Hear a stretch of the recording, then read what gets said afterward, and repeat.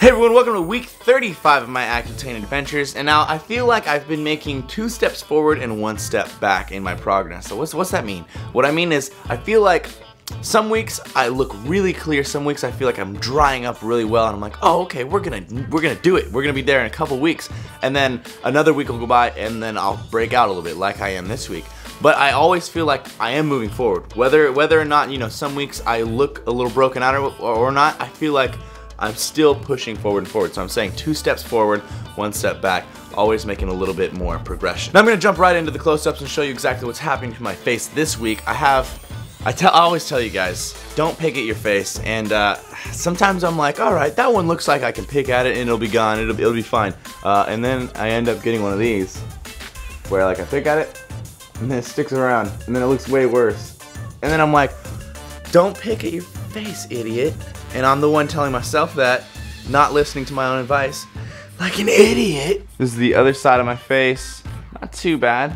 And then my forehead up here, then here's my forehead. Now I'm not gonna lie, it is kind of annoying, you know, it's kind of annoying having to be so patient and not seeing progress as quick as I see other people progress on their Accutane, but like I say, it's all a game of patience, and it's not that big of a deal. I'm not really you know, brought down by my acne. I don't really care. I go out and I do the exact same thing that I would do if I had completely clear, buttery skin, and I just don't care. You know, I just live my life, and just doing that, just living your life, and not constantly micro-analyzing and thinking about how your face looks makes life so much easier, because no one else, seriously, I know you might feel like it, but no one else is micro-analyzing your face at all. Now, as you guys know, I've been up to 100 milligrams. I think it was like a month and a half ago, so I'm still taking 100 milligrams every day. As far as my side effects go, I'm not really having that bad of side effects. I still have very dry lips. I wake up every morning and I'm like,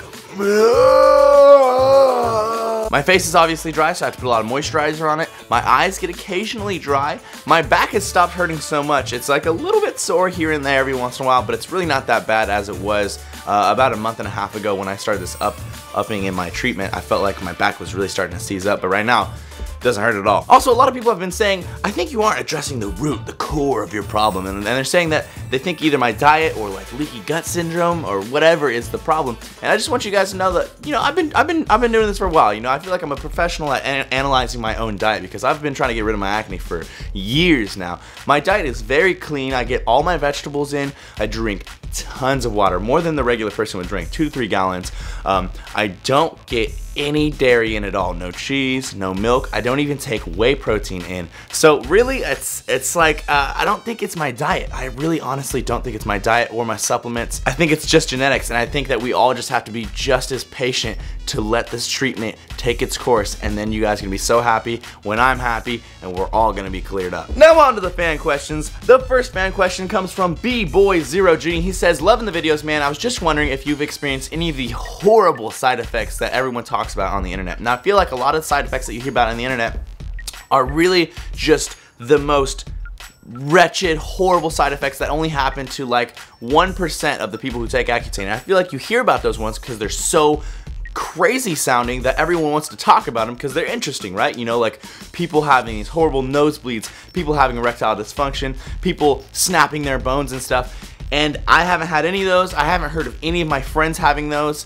And I just don't think that it's something you really need to worry about all that much. Now, you do have to be mindful. You have to realize that it could happen to you, but it's not like it happens to every single person like it seems like on the internet. Hannah J, this girl comments on almost all my videos, and I really appreciate it. The one thing that kind of sucks is that I can't comment back. I can't reply to your comments. I don't know if you understand this. A lot of people haven't signed up for their Google Plus account to connect with their YouTube account, and if you do that, I can only thumbs up or thumbs down your comment. I cannot reply to it. So if I don't reply to you and you're wondering why I reply to everyone else and not you, quite possibly you could be one of those people that I'm not allowed to comment back on. Anyways, her question is, do you have to pay for Accutane yourself, or do you have insurance that takes care of it? Also, how much does Accutane cost? I have insurance that takes care of it, so for me it's $10. That's it, $10 every month to refill my prescription. It's $30 to see my doctor and $10 for a blood test. So every month it takes me about 50 bucks. Now, without insurance, that number is insane. You have to do a quick Google search because I know it's different in every state, but it can be up to like, it goes like $500 to $1,000 for every month or something like that. It's ridiculous. So I think that insurance is something you definitely have to have to take Accutane. Otherwise, it's going to be just detrimental to your funding. This is a good question from Ian McStrothers. This is definitely a bodybuilding-esque question. He says, if you could get completely clear skin, but you'd have to take it 1 year back in gains, you'd have to lose 1 whole year of gains, would you do it? Now, I would usually say no, never, you know, because my gains are the most important thing. But honestly, I'd say yeah, because if I could have clear skin for the rest of my life, I have, you know, another 75 years of lifting ahead of me. I could take 1 of those years off and have buttery skin and do a lot more, you know, because my aesthetics will help me do certain things in my career, but my complete aesthetics as a person, you know, not just my muscles and my physique, are gonna help me go even farther in my career. Steven Taylor says, how many pills do you take a day?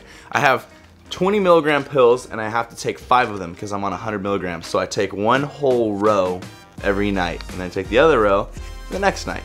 It's kind of a bitch, a lot of pills, but honestly, I'm someone who can eat a ton of pills and it doesn't even bother me. Last question comes from I'm Just Chillin', and he says, how long have you been working out? You're in good form. Thank you, brother. I really appreciate that. I've been lifting for just over 6 years now. So I've been lifting for a long time, since I was 15 years old until now, and I'm almost 22 years old. My birthday is September 23rd, and it's been the most rewarding thing I could ever do. It's like intrinsic motivation for me. It's something I have to do every day. I don't even think about like, oh, am I gonna keep going to the gym? It's like, when am I gonna go to the gym? I enjoy it so much. It builds this mental discipline and this mental fortitude that is unmatched by anything else that you could possibly do, in my opinion. I know there's people that have other passions, of course, and you should follow those, but for me, this is the best thing I can do, and I love every minute of it. Now, that's the last fan question, but I want to mention that I read through all the comments last week, and there were so many people that were saying, hey man, you're clearing up, you're almost there, hey, we're here to support you, hey, I've been watching since the very first week, hey, I love your videos, all these great supportive comments, and I just couldn't ask for a more supportive group of people. I love each and every one of you, and if I had the opportunity, I would love to meet every single one of you.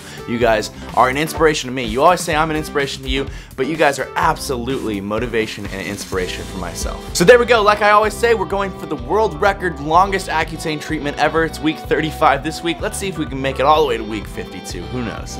I'm just kidding, guys, but I hope my face clears up soon. I really appreciate all the support. I love that you guys comment on every video. Please keep doing that. Please hit the like button. It'll help this video spread out to more people who have acne and that need some help and some support from someone else. So that would be great if you guys could like it. And if you're not already subscribed, please hit the subscribe button so you can get an update every time I put up a new video.